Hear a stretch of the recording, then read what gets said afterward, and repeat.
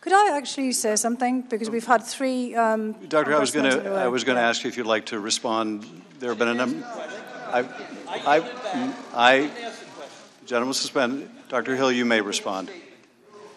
No, I think that what Dr. Wenstrup said was very powerful about the importance of overcoming hatred and certainly partisan division. And it's unfortunate that Congressmen Turner and Ratcliffe have both left as well. Because I think all of us who came here under a legal obligation also felt we had a moral obligation to do so. We came as fact witnesses.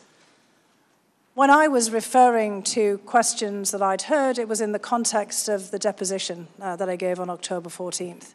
Because I was very worried about the turn in which some of the questions were taking. And I understand that the point is being made about individuals, as you've just said, Dr. Wenstrup, and that these articles lay out taking different positions in our elections. I don't believe that there should be any interference of any kind in our election. I think it was unfair for people to already call the election and to make attacks also on candidate Trump and on President Trump. And I know that this has put a huge cloud over this presidency and also over our whole democratic system.